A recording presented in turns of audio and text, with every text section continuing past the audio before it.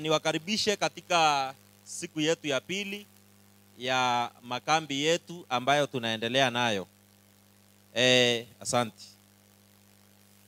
Siku ya pili na tunaendelea kujifundisha kuhusiana na ufalme wa Mungu.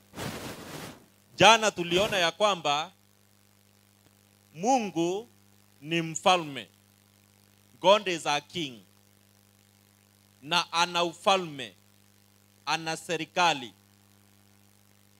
Na serikali hiyo ya Mungu ndiyo ambayo Yesu Kristo alisema ya kwamba na hii habari njema ya ufalme wa Mungu, this good news of the kingdom, government of God, shall be preached, itahubiriwa katika mataifa yote, alafu ndipo mwisho utakapokuja.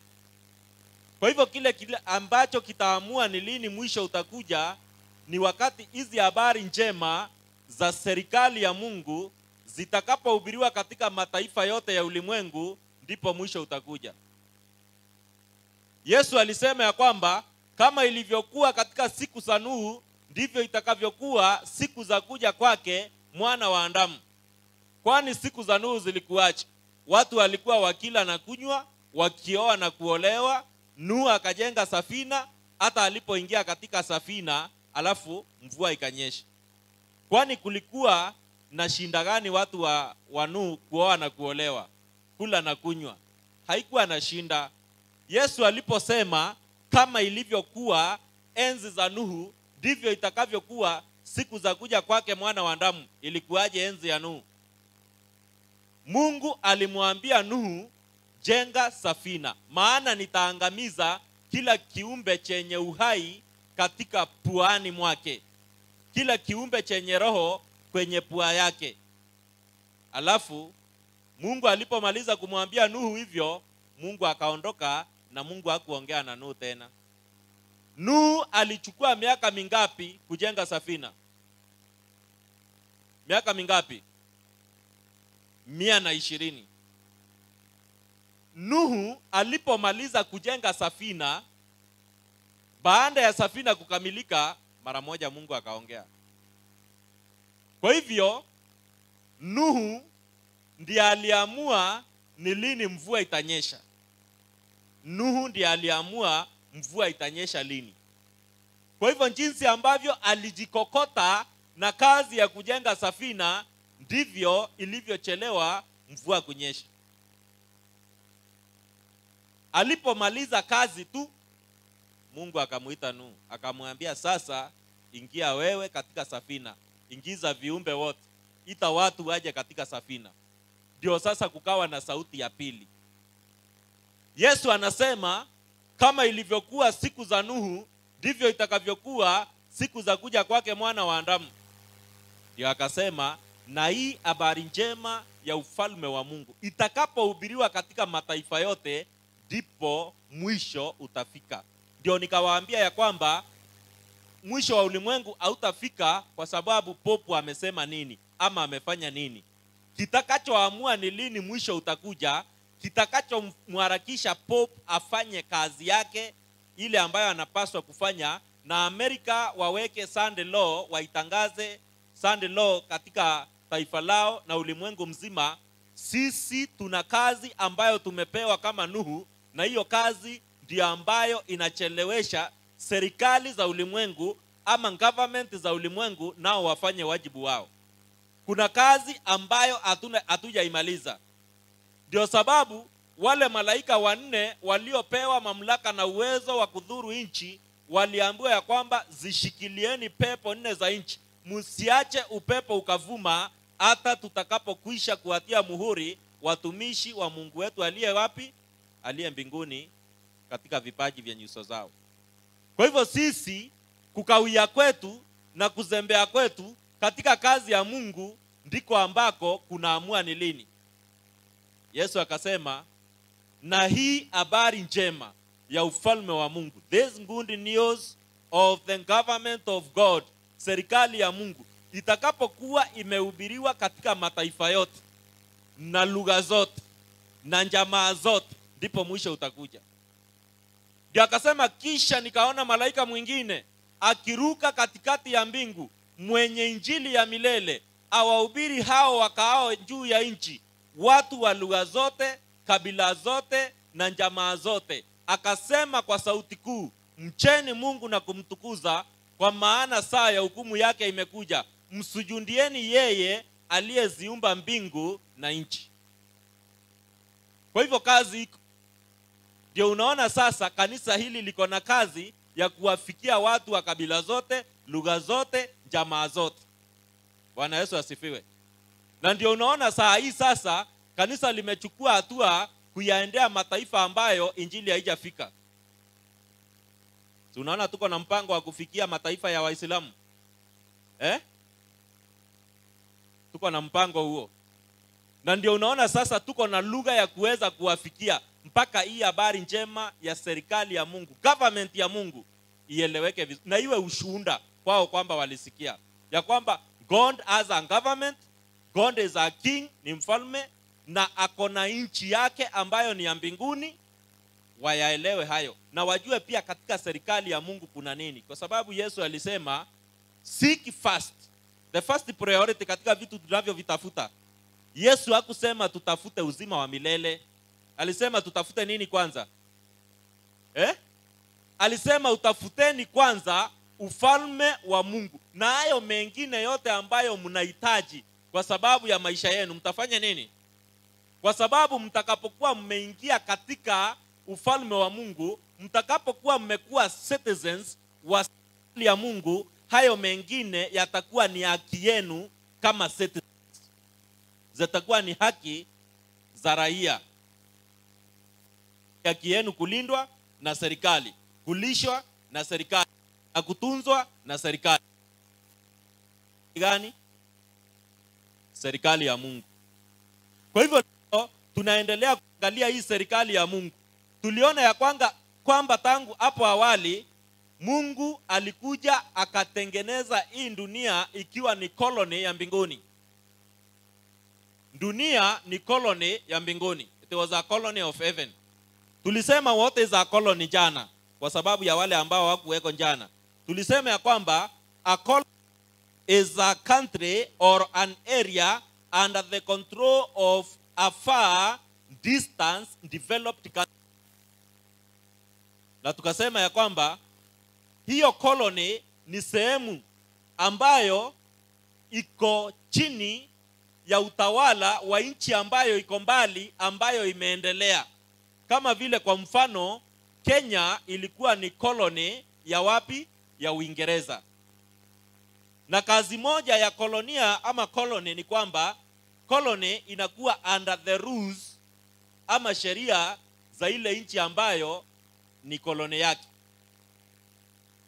Kitu ambacho walifanya Waingereza walipokuja hapa Kenya, they were to convert the colony iweze kuwa a reflection of the home government ambayo ni kule Uingereza.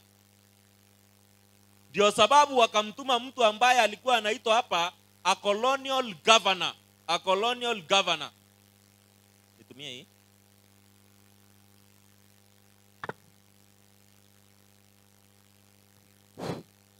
Walimtuma mtu ambaye alikuwa anaitwa a colonial governor. Kazi ya huyu colonial governor ama huyu governor, kazi yake ni kuhakikisha kwamba wale citizens wote ambao wako katika colony wanafanana kitabia, kimaisha, kindesturi, kimila sawasawa na kule home country. Kwa hivyo kazi yake ilikuwa ni akuje a convert colony ifanane na home country. Na ndio sababu alipokuja hapa akatuletea nguo tuvae kama kule nyumbani, na akatuletea lugha kama ya kule nyumbani, wakaleta masomo ya kule nyumbani, wakaanza kutufundisha kuishi kama kule nyumbani na kuwa na tabia kama ya kule nyumbani. Ndio kitu hii inaitwa westernization. Westernization.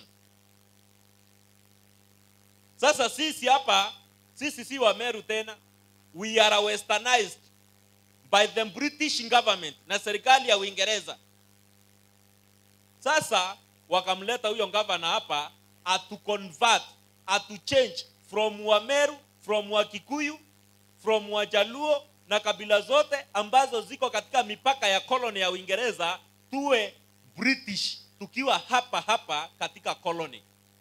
Kwa hivyo it is British government ambayo ilikuja hapa, wakaja hapa. Sasa ndio hapa Yesu akasema ya kwamba nanyi ombeni hivi: Baba yetu uliye juu mbinguni, jina lako litukuzwe. Alafu ufalme wako uje, mapenzi yako yafanyike hapa duniani kama huko mbinguni, home country. Thy kingdom come, so that thy will be done here in the colony as it is in heaven. Kwa hivyo sasa hii colony ilikuwa ya mbinguni, na gavana wa kwanza ambaye aliwekwa hapa a convert earth ama dunia iwe colony ya mbinguni alikuwa ni Adamu, na akajengewa makao makuu na serikali kuu ya mbinguni, makao yake ambayo yalikuwa ni embassy, mahali alikuwa anakaa, bustani ya Edeni, akawekwa pale. Akaambiwa ya kwamba make sure that the culture of heaven, tabia ya mbinguni, maisha ya mbinguni ndiyo ambayo yanafanyika. Make this earth iwe a reflection of heaven, the home government. Akapewa assignment. Then Biblia inasema hivi, hebu tusome hiyo hata kama ni kwa Biblia huko. Mwanzo chapter 1 verse 28. Moja nisomee huko kwa Kiingereza. Kuna mtu amepata? Inasema, naam. Inasema, and God blessed them and said unto them, be fruitful and multiply, and replenish the earth, and subdue it. Have dominion over the fish of the hair of the sea, over the birds of the air, over the creeping things of the ground. Alafu malizia, maana nimekupoteza. Unajua version ya zifanani, ile imeingia hapa na ile unasoma ni tofauti. Ni sawa, soma hiyo uko nayo. Naam. Yes. Naam. Asante. Have dominion. Kwa hivyo Adamu alipoumbwa akawekwa katika bustani, akapewa title ya dunia, na akaambiwa yeye ndiye governor, na ilinde hii colony na itunze na aweze kuifanya iwe yote inafanana na mbinguni, na akapewa hiyo uwezo. Lakini tunajua ya kwamba aliweza kufanya rebellion, na alipo rebel akajitangazia kuwa huru, independent, kama vile Kenya ilijitenga na Uingereza. Na hivyo alipojitenga ama nchi ilipojitenga, basi ikakuwa disconnected na home country, na kuanzia hapo raia wote wakahesabiwa tena sio raia wa mbinguni. Tukapoteza uraia wetu, tukawa sasa sisi ni wasisi wenyewe, you are independent. Na kama vile tulisema ya kwamba jana ya kwamba the colony is supplied with the resources from the home government, serikali yetu ikakatiwa misaada, serikali yetu ikavunjiliwa mbali, koloni yetu ikavunjiliwa mbali, na ikawa nchi kama ya Somali. Mnaelewa Somali? Somali ni nchi ambayo ilikuwa na serikali, lakini walipovunja mikataba ya UN, serikali yao ikavunjwa, na wakawa wao si serikali, ni watu tu ambao hawaeleweki, hawana sheria, watu ambao wanakaa tu namna hiyo. Mpaka saa hii hawajaweza kuorganize nchi yao. Hivyo ndivyo ambavyo dunia iliishi katika maisha kama yale ya nchi ya Somali, mpaka wakati ambapo mfalme alisema I will come back again to the colony to recolonize it again. Sasa ndipo akatengeneza mpango, akasema mfalme akasema sasa mimi mwenyewe sasa, akaambia governor msaidizi ambaye walikuwa wanasaidiana na Adamu, come back home. Ndio akasema roho wa Bwana akarudi mbinguni, kwa maana hangeweza kushindana tena na mwanadamu. Basi mfalme akapanga mpango wa kuja yeye mwenyewe katika colony kuiorganize tena na kuorganize citizens tena na kuwafanyia fresh registration tena, kuwarudishia uraia wao tena, wawe raia wa serikali ile ambayo ni ya haki ya mbinguni. Sasa Yesu akaja hapa akazaliwa. Alipozaliwa, alizaliwa akiwa mfalme. Kuzaliwa kwake ni kuzaliwa kwa mfalme. Sasa ndio hii tunasoma hapa katika kitabu cha Isaia sura ya 9 aya ya 6 inasema, King Jesus, for unto us a child is born, unto us a son is given. Na unganisha hii na yale mafundisho nilifundisha asubuhi, sababu hata itajibu swali ambalo lilikuwa limeulizwa asubuhi. Jibu lake liko katika kitabu hiki cha Isaya. Inasema, for unto us a child is born. The child is Jesus. The name of the child who was born is Jesus. The mother of the child is Mary. Tuko pamoja wapendwa? Alafu anasema, unto us a son is given.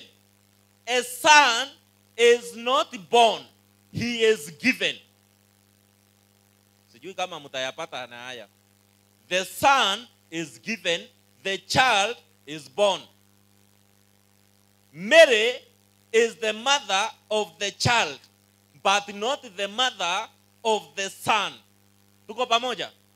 The son is Christ, God himself in fullness. 100% God, the son. But the child, mtoto, is Jesus. His human name is Jesus. His mother is a human. 100% human, the child. Hapo mmeelewa? Sasa unapowaweka pamoja, hiyo ndio inaitwa incarnation.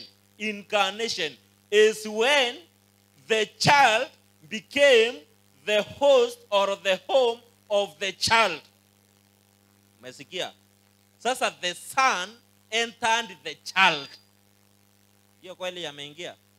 Hata kama ni wachache watapata ni sawa, lakini ndivyo ilivyo.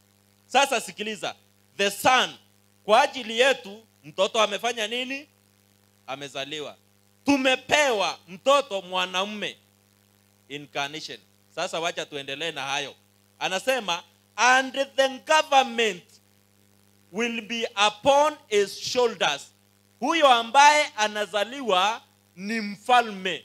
Ndio sababu wakaja mamajusi kutoka mashariki wakauliza, yuko wapi mfalme wa Wayahudi? Amezaliwa wapi? Tumeona nyota yake pande za mashariki. Yuko wapi mfalme? Kwa hivyo Yesu sio kiongozi wa kidini, yeye sio religious leader. He is a king, ni mfalme mwenye mamlaka na mwenye utawala na mwenye serikali. Ni mfalme ambaye ako na government, na serikali yake hizi zetu unaona hapa duniani ni reflection. Zetu ni natural government, yake ni supernatural government. Anasema upon his shoulders kutakuwa na nini? Government. Sasa sikiliza. Nasema serikali itakuwa mambegani mwake. Wacha nirudi hapa Kenya tena. Serikali inakuanga deposited kwa mtu mmoja. Kwa mfano serikali ya Kenya. Serikali ya Kenya iko wapi? Serikali ya Kenya inakuwa wapi? Sikiliza. Serikali ya Kenya inakuanga deposited in the president. President ndiye ambaye katika mambega yake serikali ya Kenya iko. Wherever the president is, that is where the government is. Mahali ambapo rais anakuwa, hapo ndipo mahali serikali ya Kenya iko. Rais Ruto akija hapa Meru, serikali ya Kenya iko Meru. Serikali inakuanga mahali ambapo mfalme ako, kwa sababu serikali, government inakuanga kwa mambega yake, kwa shoulders zake. The government is deposited in one person. Leo hii rais wa Amerika akija hapa, the government of America is in Kenya. Tunaelewana? Where the king is, That is where the government is. Hapo ndio mahali serikali iko.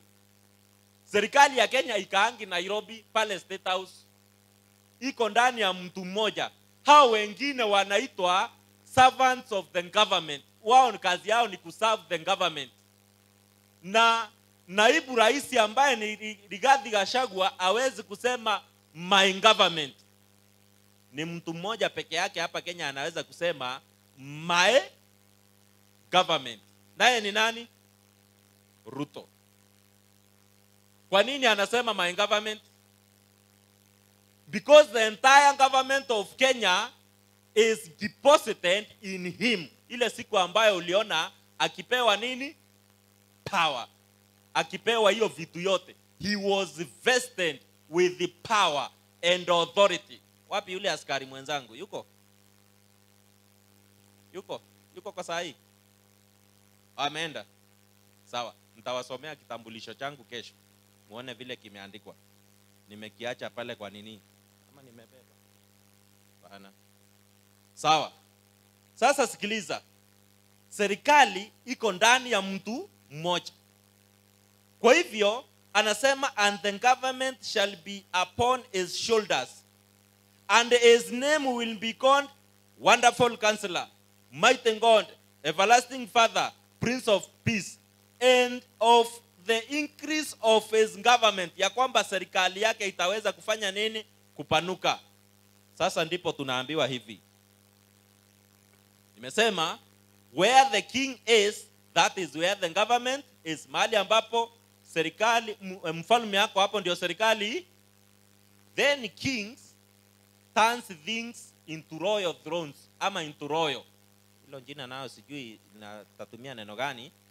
Ya kwamba unaona mfalme akija hapa akikalia hichi kiti, kuanzia hiyo siku hii kiti akitakuwa kinaitwa chair, kimebadilika jina, kinaanza kuitwa royal seat ama throne. Kwa hivyo the presence of the king makes things royal. Saa hii akija hapa akikula chakula hapa, hiyo chakula inakuwa royal food. Hiyo ni chakula cha nini? King turns things into royal. Leo akija hapa king aabundu katika hii kanisa yenu, from that day hii kanisa itabadilika jina, itakuwa Royal Church. Itakuwa imepata hiyo royalty. Kwa hivyo mahali popote akigusa kitu kinakuwa kimegeuka into royal. Kwa sababu everything ambayo king amegusa inakuwa ya kifalme. Inakuwa sasa ni kitu ya kifalme. Naomba tuyaelewe haya maneno. Kwa hivyo unapoona ya kwamba Yesu anaposema ya kwamba yeye ni mfalme, serikali yote ya mbinguni, the entire fullness of God, the entire fullness of government was in him. He is the commander in chief of the host of heaven. Yesu jina lake ni commander in chief. Rais wetu anaitwa hapa nani majina yake? His Excellency William Samoei, the nani? The commander in of the armed forces of, sivyo ndivyo tunamuita. He is the end of government and the head of state. Hayo ndio majina yake.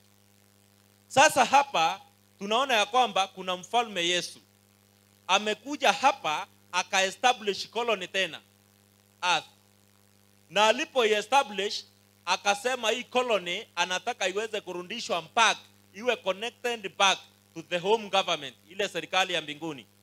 Kwa sababu hii colony yetu ndio peke yake iliasi. Kama vile njuzi niliwaambia kwamba tuko na 47 counties, na county isipoishi kulingana na sheria kuu ya Jamhuri ya Kenya, hiyo county inavunjiliwa mbali, kama vile ya Meru ilikuwa ivunjiliwe mbali.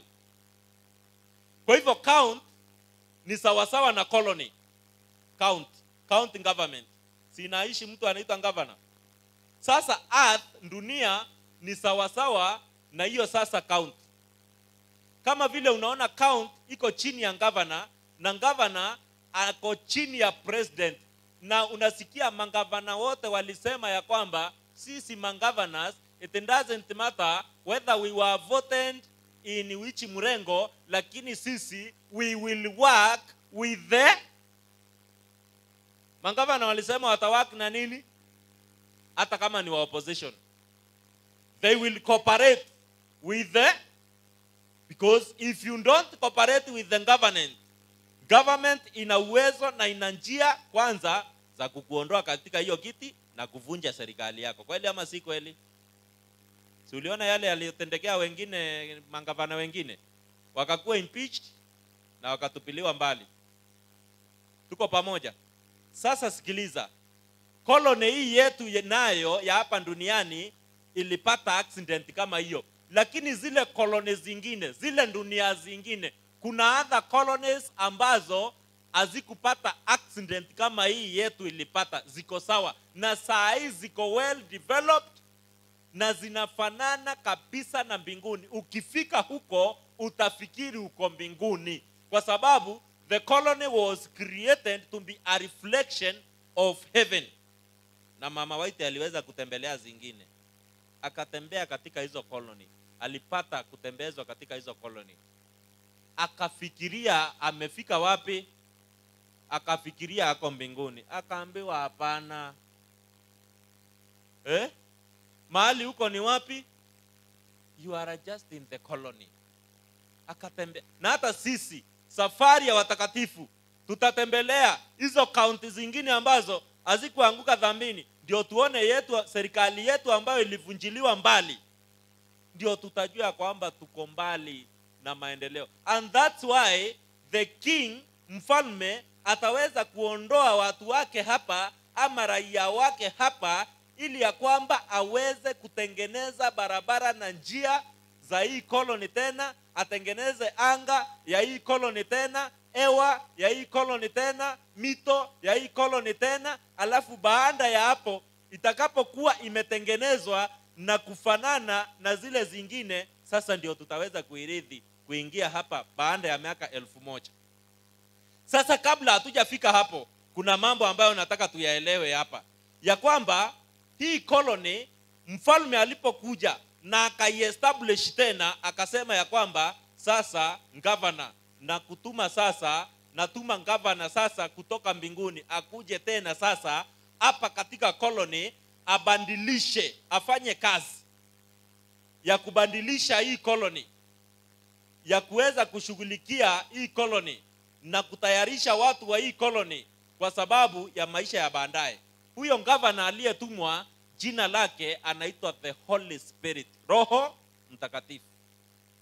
Sasa governor wa kwanza aliishi katika bustani ya Edeni, makao yake yalikuwa ni bustani ya Edeni. Lakini governor wa pili ambaye ametumwa kubandilisha koloni, yeye aliambiwa hata kaa katika shamba ama katika bustani. Yeye akaambiwa sasa yeye makao yake yatatayarishwa na mfalme mwenyewe.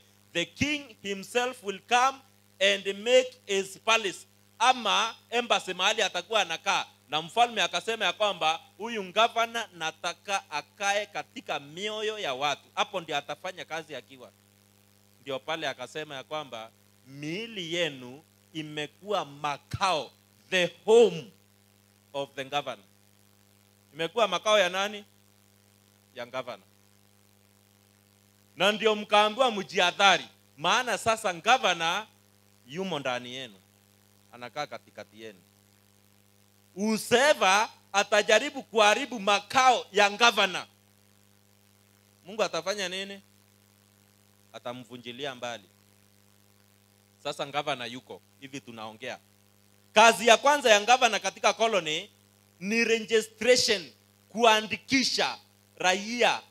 In the government of heaven, there is a way now to become a citizen of the government. Wakawa na mjadala na mtu anaitwa Nikodemu. Nikodemu akamuuliza, "Je, nikitaka kuwa raia wa your kingdom, wa serikali yako, wa government yako, nifanyeje? What is the way?" Njia ya kuwa raia ni gani? Akaambiwa ni gani? Yesu akamwambia, "Amini, amini nakuambia, mtu asipozaliwa mara ya pili hawezi kuingia katika ufalme wa nini? Wa mbinguni." Subiri. Njia ya kuwa raia wa Kenya ni gani? How do you become a Kenyan citizen? Njia ya kwanza ni gani? Through birth. Lazima uzaliwe wapi? Kenya. Through birth, kwa kuzaliwa unakuwa raia na haki zote unapata. Umekuwa raia wa Kenya. Sasa serikali ya Mungu pia nayo ni hivyo hivyo. How do you become a kingdom citizen wa serikali ya Mungu? Yesu amesema unless you are born by the mother, a woman from that country, you cannot become a citizen. Ya akasema kilichozaliwa na mwili ni nini? Na kilichozaliwa na roho ni nini? Kwa hivyo sasa mpaka uzaliwe na Roho Mtakatifu. Akikuzaa umekuwa mtoto wa Roho. Sasa wewe unaandikishwa, sasa wewe ni raia, ni citizen wa ufalme wa wapi? Wa mbinguni. Kuna watu hawaelewi maana ya ubatizo. Watu wanafikiria tu kama wale watu wa Yohana, toba na ondoleo la dhambi basi. Ubatizo si kitu ya kucheza nayo. Sikiliza vile Yesu anasema, usipozaliwa kwa maji na nini, huwezi kuingia katika ufalme. Asemi huwezi kuwa memba wa kanisa. Huwezi kuingia katika nini? Ufalme. Kwa hivyo wale wanafanya mzaha na ubatizo wanafikiri ni kuwa members wa kanisa, wafahamu hiyo. It is one way. Ndio Yesu akasema ya kwamba nimekupa wewe funguo za ufalme wa mbinguni, the keys of the government of heaven. Whatever you bind here on earth is bound in heaven. Sasa hapa ni kuonyesha kwamba colony imekuwa reconnected back na heaven. Sasa unakuta ya kwamba mmepewa authority sasa you are to access heaven while you are on earth. Alisema ya kwamba when the kingdom of heaven has come on earth, thy will be done on earth as it is in. Ya kwamba kama vile unaona Waingereza walikuja kutuconvert tuwe Waingereza tukiwa hapa, sasa governor ako na kazi ya kutuconvert tufanane na mbinguni kwanza tukiwa hapa, mpaka wakati governor atamaliza kazi ya kutubandilisha, kutugeuza tabia, mienendo, maisha, mawazo. Atakapomaliza kazi yake ndio atasema ya kwamba hawa sasa they are ready to visit, to go back, waweze sasa kurudi back to the home country. Sasa ndio wanatosha. Yeye ndiye atasema kazi nimemaliza. Tuko pamoja wapendwa? Atakapomaliza kazi yake basi ndio hapa akasema ya kwamba sasa but our citizenship is in heaven. Uraia wetu uko wapi? Mbinguni. Uraia wetu uko mbinguni. Kwa kusoma hili fungu, kuna kitu ambacho kinakufanya upate uraia wako mbaki. Sisi sote Adamu alipokuwa disconnected, alipofukuzwa, we all lost our citizenship. Kwa hivyo saa hii kuna kitu kinaitwa citizenship registration. Ndio inaendelea. Watu wanaandikishwa katika ufalme wa mbinguni. Sasa hii registration ndio inakupatia haki. Sasa unakuwa sasa wewe umekuwa raia wa mbinguni. Kwa hivyo tunaambiwa kwamba the kingdom government exercise authority over their citizens no matter where they are. One of the main purpose of that nation ni kwamba inafanya nini? Ina maintain embassies to other countries so that it can provide assistance to their citizens who are living or have traveled away from the home country. Sasa sisi tukiwa hapa, sikiliza, ili fungu limesema hivi, our citizenship is in heaven. Sisi ni raia wa mbinguni. Kama vile unaweza kuwa wewe, your citizenship, wewe ni Mkenya by citizenship, uraia wako ni Kenya, lakini unajikuta huko Marekani ama huko Tanzania. Sasa wewe you are in diaspora, uko nchi ambayo unaishi, nchi ambayo si yako. Tunaelewana wapendwa? Hebu tuelewe hapa peke yake, tufunge napo. Anasema uraia wetu sisi ni raia wa wapi? Sasa kwa mfano hapa mtu anaweza seme mimi ni raia wa Uganda, kumaanisha ako katika nchi yake, ako katika serikali yake? Hapana. Sisi kitu ambacho kinafanyika ni kwamba sasa governor ambaye yuko hapa anaregister watu, anatafuta wale raia walikuwa wa mbinguni walipoteza uraia wake. Unajua, wacha niwapatie mfano. Serikali ya Somali ilipovunjwa, wa Somali walitawanyika wakaenda kila mahali katika dunia. Wengine South Africa, wengine wakaja Kenya wakahostiwa pale Isili, wengine wakaenda kule Mombasa mahali panaitwa Utange, wengine wako Ndandabu, wengine wako Toronto, wengine wako wapi, walitawanyika kila mahali, maana ni watu ambao hawana serikali. Waisraeli pia serikali yao ilivunjwa, wakatawanywa katika dunia mzima. When their government was reorganized back, walitangaziwa na UN, Waisraeli wote mahali popote walipo wajitokeze, wajiandikishe, wafanye registration, diaspora registration, hata kama si lazima watoke katika hizo nchi wanaishi, lakini wajulikane ya kwamba kuna Waisraeli wangapi Kenya, kuna Waisraeli wangapi Uganda, kuna Waisraeli wangapi wako Burundi, ni wangapi ambao wako China, kwa sababu a nation inaweza kuwa ya kwamba ni taifa la watu ambao wametawanyika, lakini mpaka wafanyiwe kitu kinaitwa registration. Hata kama unaishi katika diaspora, nchi ambayo si yako, lazima ujulikane. Ndio sababu serikali zikafungua kitu kinaitwa embassy. Sasa unakuta Kenya iko na embassy Tanzania, Uganda, Rwanda, Burundi, kila nchi inaitwa diplomatic mission. Kazi ya diplomatic mission ni kwamba hiyo embassy inawekwa mtu ambaye anaitwa ambassador, na kazi ya ambassador ni kushughulikia raia wa nchi yake ambao wako far from home, wako mbali na nyumbani. Anawashughulikia maslahi yao, usalama wao, kazi zao, biashara zao, ulinzi wao, wasinyanyaswe, wasidhulumiwe, wasipatikane na jambo lolote. Hiyo ndio kazi ya nani? Ya ambassador. Sasa sisi, yeye naye alipokuja hapa Yesu, kitu alichokifanya, he came and opened embassy. Tena hapa embassy ni kuonyesha ya kwamba government ya Mungu sasa iko na embassy duniani, na sasa hiyo embassy kazi yake ni kutafuta wale raia wa mbinguni ambao walipotea. Sasa registration yao haieleweki, wanatafutwa mmoja baada ya mwingine katikati ya mataifa, wakiandikishwa tena, wakiregistriwa. Saa hii Rais President anapeangwa ripoti kila mwezi na maambasada wote wa duniani. Uganda wa Kenya ni wangapi? Rwanda ni wangapi? China ni wangapi? Kule Korea ni wangapi? Rais anajua raia wa Kenya ambao wako in diaspora countries wanafanyiwa registration. Si unaona hata kura wanapiga? Halo, hawapigi mpaka kura? Wanafanya hivyo ama hawafanyi? So, sisi nasi alikuja akafungua back the embassy. Sasa ni embassy gani ambayo Yesu alifungua? Embassy ambayo Yesu alifungua ya kushughulikia raia wa mbinguni inaitwa kanisa. Inaitwa nini?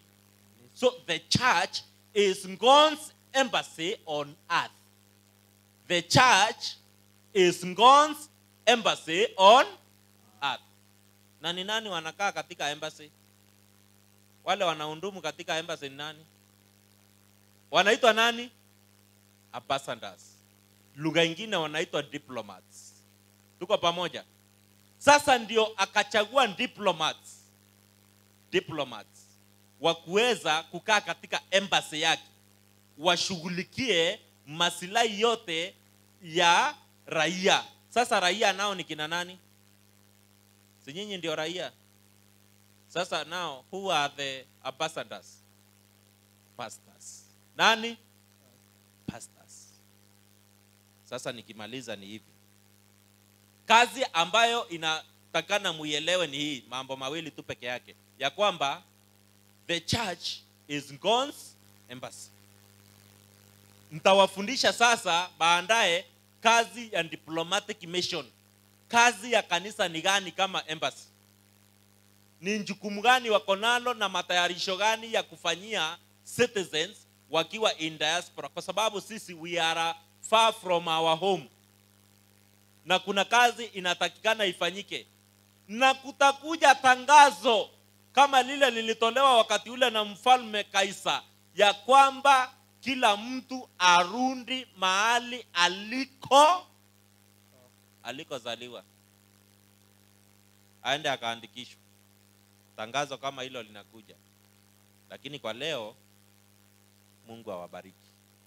Amen. Tutaendelea kuanzia hapo kesho.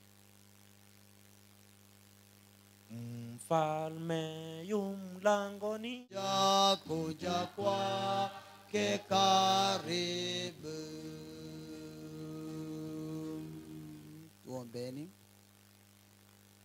Baba wetu Mungu wa mbinguni, jioni njema ya pekee tunakuja mbele zako tukilitukuza na kuinua jina lako. Umetutendea makubwa mchana wa leo. Wakati huu tunapokuja mbele zako, kila mmoja wetu sehemu ambayo tumeweza kuwa tumefikiria na iwezi kusaidia, na tumesikia haiwezi kusaidia, tunaomba uweze kutusamehe. Yale ambao tumepokea jioni ya leo inaweza kufanya tukukaribie zaidi, itie muhuri ndani ya mioyo yetu kwa njia ya Roho Mtakatifu. Tunapoelekea kulala, tunajikabidhi mikoni mwako, na wengine wanaposafiri nyumbani, uweze kuwa na kila mmoja wetu katika njia, katika uzingizi, mpaka tukutane kesho kwa mapenzi yako. Na ni katika jina la Yesu tumeomba na kuamini. Amen.